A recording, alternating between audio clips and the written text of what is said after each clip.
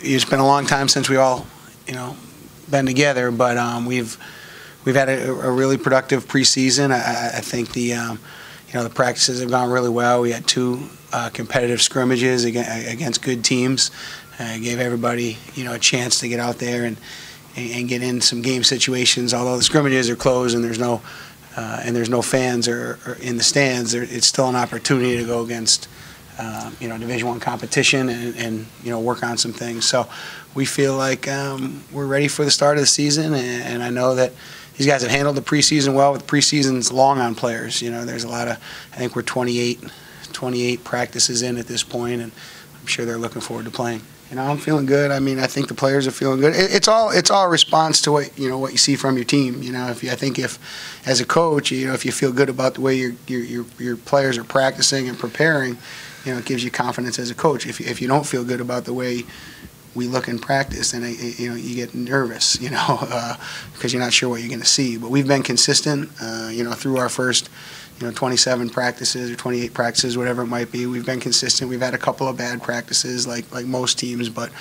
they've been few and far between. So I like the consistency in the maturity that we've prepared with, and that gives you confidence as a coach. I think this is the strongest team I've been on in my 4 years here, and I think the fans have a lot to look forward to this year. A lot of excitement, more excitement than they've seen in the previous years. And we're not only going to go out there and just we're not going out there to really try and put on the show. We're going out there to really strive to get more wins this year. So I think the fans really are looking forward to that the most. So we're going to go out there and just play our game and provide what we can.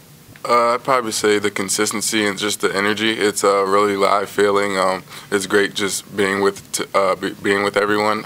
Everyone likes each other. We're playing as a team. We're all getting stronger.